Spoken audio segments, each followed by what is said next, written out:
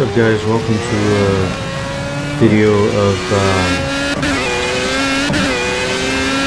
discussing the benefits of the Nvidia HB SLI Bridge. I just got it literally yesterday, and I've been playing with it for the past day and a half.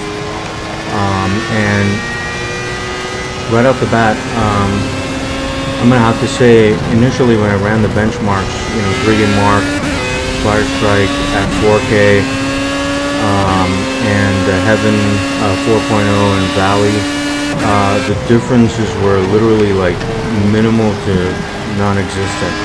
So the difference between the the LED bridge and the HB bridge, I didn't see any difference between them at all when I ran the benchmarks. However, having said that, when I started playing games, especially at 5K, the difference is quite jaw-dropping.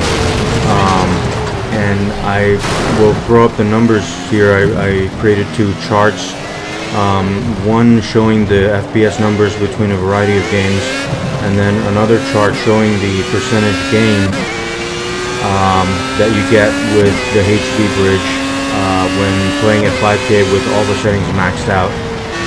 I thought there was something wrong, so I tested it 3 different times for each game. I did 3 different runs using fraps, and I took the average number from each run, and then I averaged those, and that's the results that you will see in the graph.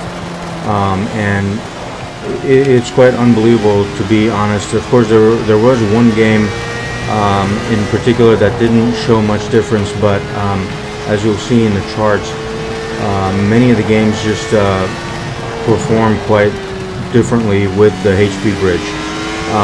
So initially with the benchmarks, I thought it was surely Nvidia doing some marketing talk, but after having played with it for about a day or so, I honestly can't believe how amazing the HB SLI Bridge is. So again, you know, this is just my experience, but maybe others can corroborate it. But my hunch is that if you're playing at 4K or below, you're not going to see any difference, maybe very slightly. But once you go above 4K, like 5K, or if you're running 4K surround, I'm pretty sure you'll see a pretty big difference. But then again, 4K surround is kind of silly with just 2 cards, so you're going to get really low frame rates anyway. So I think 5K is like literally the sweet spot. I mean, you can see in this video right here, I'm playing with the thunderstorm setting. Every setting is maxed out. I have some form of AA on. I don't remember which one. There's a lot of types of AA in this game. But playing at 5K, and I'm getting like 85 frames a second or more. And without the thunderstorm, I was averaging like around 100.